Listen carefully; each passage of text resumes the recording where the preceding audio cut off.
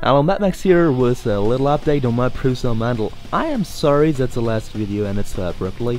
I was actually using a second SD card, right? I was recording on a second SD card, and this SD card works. I tried it before, but for some reason this time it didn't. However, this is my machine as of now. You guys said you wanted to see an update. Here is the update.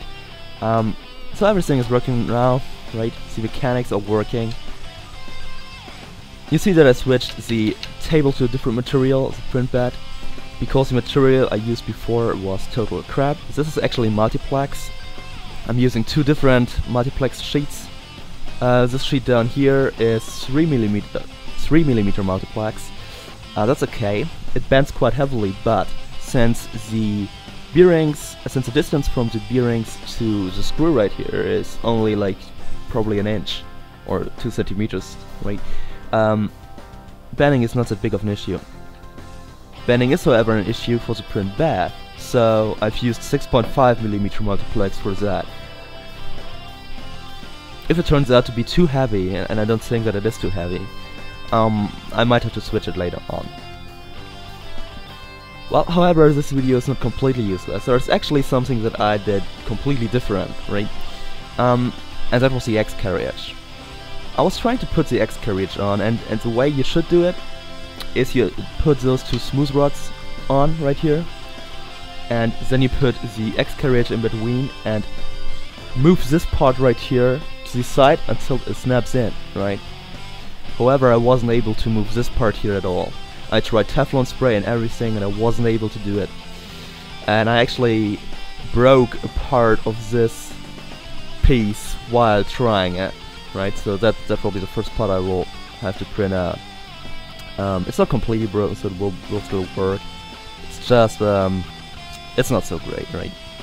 And what I did is that I figured out, hey, I could just remove this rolled side, the Z-motor holder and the clamp down here. I can just remove it completely, right? If I put a second nut here, I can then actually move the Z-motor holder on the X-axis freely to every position I like, so I don't have to move this part anymore, right? I just clip this part in, put it down, and then clip the complete side in. Well, that's it. We see us again when I actually get all my electronics, and I will assemble the electronics, and then actually I already have a pretty good idea how to calibrate the steps per millimeter. A pretty easy and straightforward idea. We will see if it works out. If it does work out, I will make a video of it, because I find the ways that you calibrate your steps by millimeter that are out there a little bit awkward. They're just not really straightforward, and I think it doesn't have to be that complicated. There is a very easy way you can do it, and you only need to calculate one thing. So, alright, that's Max tuning off for today. Thank you for watching this pretty useless video.